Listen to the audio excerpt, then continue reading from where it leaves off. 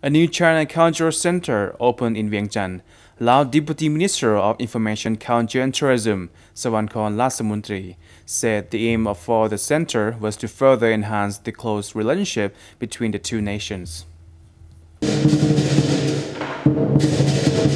The launch of the China Cultural Center was witnessed by Lao Deputy Prime Minister and Minister of Education and Sports, Dr. Phankham Viphavanh, and member of the Political Bureau of the Communist Party of China, or CPC Central Committee, and head of the CPC Central Committee's Publicity Department, Liu Qibao, Lao Minister of Information, Culture and Tourism, Professor Dr. Bosengkham Vongdara, his Deputy Minister, Chinese Ambassador to Laos, Guan Huabing, and other senior officials from Laos and China were also present at the ceremony.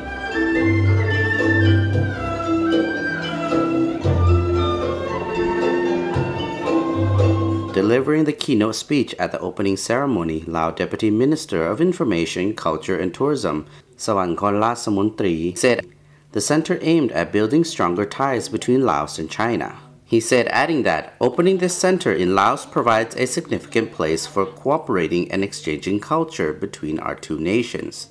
The new center, located in the ASEAN Villa complex fronting onto the Mekong River, is one of the 18 such facilities opened by China around the world.